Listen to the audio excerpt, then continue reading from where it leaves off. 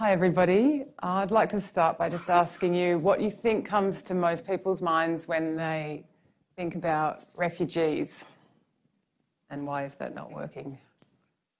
Yeah.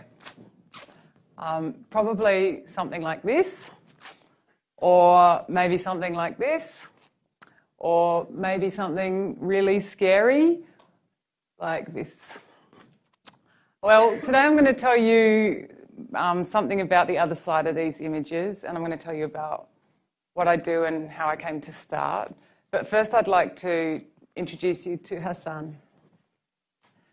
So Hassan is a Hazara from Afghanistan, and he came to Australia by boat at the age of 17 after his father was killed by the Taliban.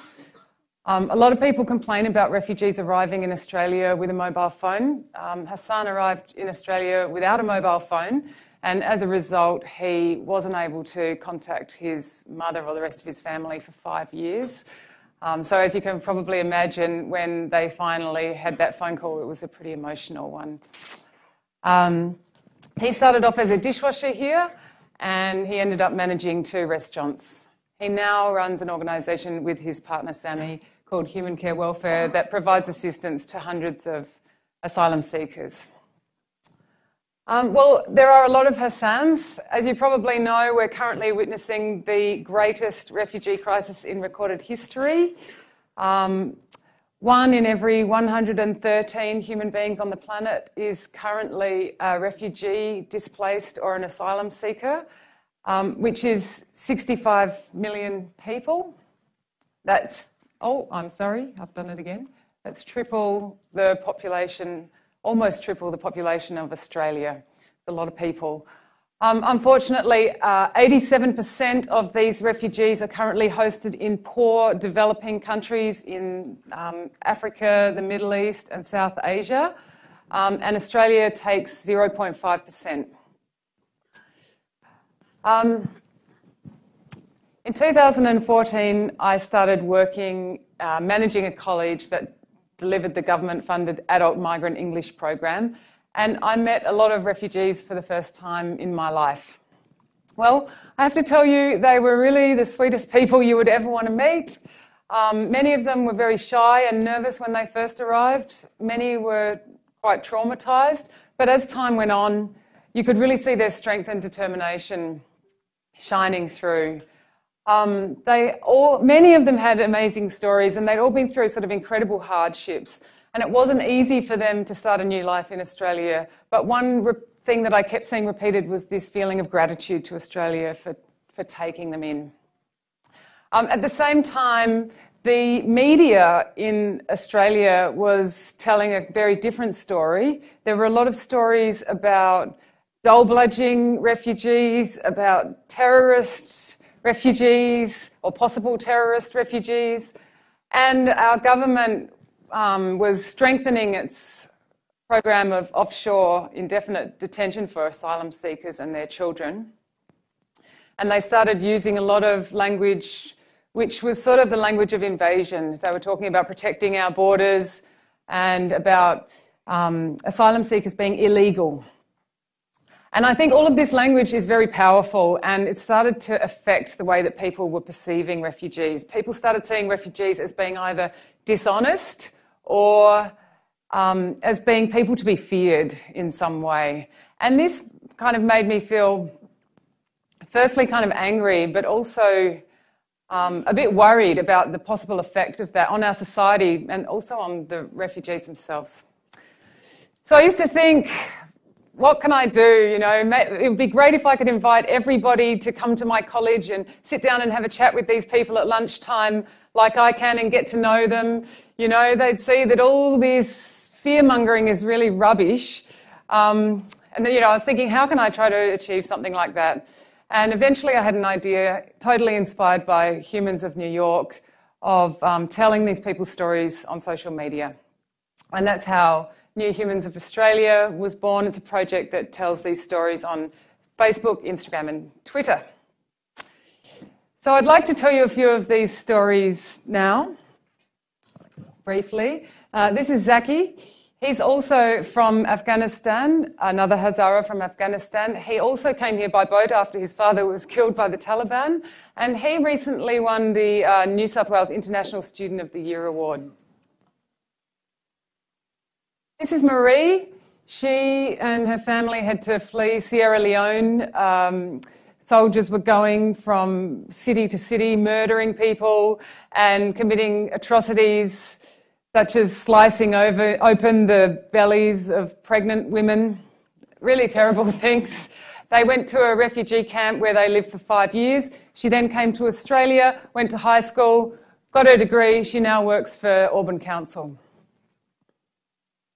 This is Rhoda, one of my favourite people. She had to, war broke out in Somalia, and she had to walk for 10 days with her younger siblings, carrying her younger 2-year-old sister on her back the whole way to get to safety. And one night they heard a lion roaring nearby, and she told the other children to sort of calm them down. Don't worry, that lion's a refugee just like us. Yeah, and she actually grew up to become a very famous poet in her country of Ogaden, which is no longer recognised. This is John. He's from South Sudan. He also grew up in a refugee camp. He came to Australia, I think, around 16, 17, worked really hard to get into uni, got a degree, couldn't get a job interview. Decided to get a master's, got an MBA, still couldn't get a job interview. When I met him, he was working at a meatworks in Toowoomba.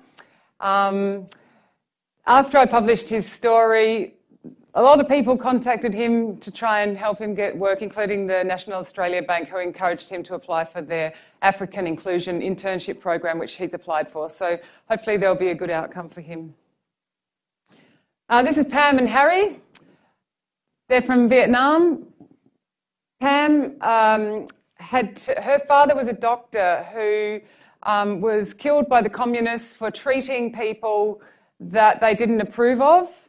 She and her family had to escape Vietnam by boat, and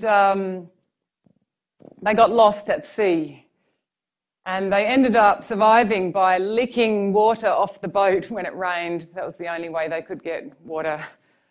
They now have a fish and chip shop in Nudgee Beach in Queensland, but not surprisingly, Pam still doesn't like the water very much. This is Yasser. He's a student here at Sydney Uni. He's a PhD student. His father came here by boat from Iran, and he's just developed a nanoparticle that could cure or treat stage 5 cancer. And this is Aya. She's from Iran. Her school used to be bombed all the time, but she loved studying so much, she never wanted to stop going. And they didn't have any electricity in their house, so she used to creep up to the roof and wait for the dawn so she could start studying as soon as there was light. She's now in her final year of dentistry here. This is Azeda. She's from Iraq as well, and her father was also executed when she was 9. It's a bit of a pattern.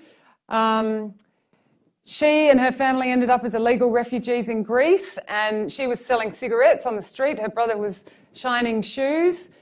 She now has a chain of fashion stores in Adelaide and employs a number of people. Finally, I'd like to introduce you to Ibrahim. Ibrahim is from Palestine, but he grew up in a refugee camp in Syria after Jewish settlers kidnapped his father and razed their farm to the ground. He now has a roller door company in South Australia that employs 35 people, and he says he doesn't want to retire because he doesn't want to stop giving back in this way to the country that took him in. Well, none of these stories are particularly unique. You probably walk past people with stories like this every day. As you may know, at the moment, 1/4 of our population were born overseas, and hi there. And almost half of us have a parent who was born overseas. And as we all know, and I believe, we're all migrants in this country, with the exception of the Aboriginal people. And all this migration has, I think, created a really beautiful, complex culture. And there are a lot of people who live here who feel very grateful and who want to give back in some way. So I think rather than fearing these people, we should be applauding them and welcoming them with open arms. They've been through incredible, difficult lives, and they achieve a lot here despite these handicaps. And personally, I think they should be our heroes. So I started this project just over a year ago. It's been a great year. I had no idea that it would become so successful. A lot of people have come forward to help me. A lot of people have liked the Facebook page, and a lot of people have written really beautiful, welcoming comments on the stories, which I have to say have been so appreciated by the interviewees. They often ring me up after their stories published, and they feel very emotional and touched by what people have written. For me, the best thing has been meeting all these people and hearing their stories. I feel kind of privileged to have been entrusted with these stories and to be able to pass them on. We're currently transitioning New Humans of Australia into a not-for-profit organisation, and we're seeking corporate sponsorship to help make that happen. So, yeah, if you feel that you would like to be involved in that process, if you have any skills or expertise, please get in touch with me. My email address is on my website, newhumansofaustralia.com. Thanks very much.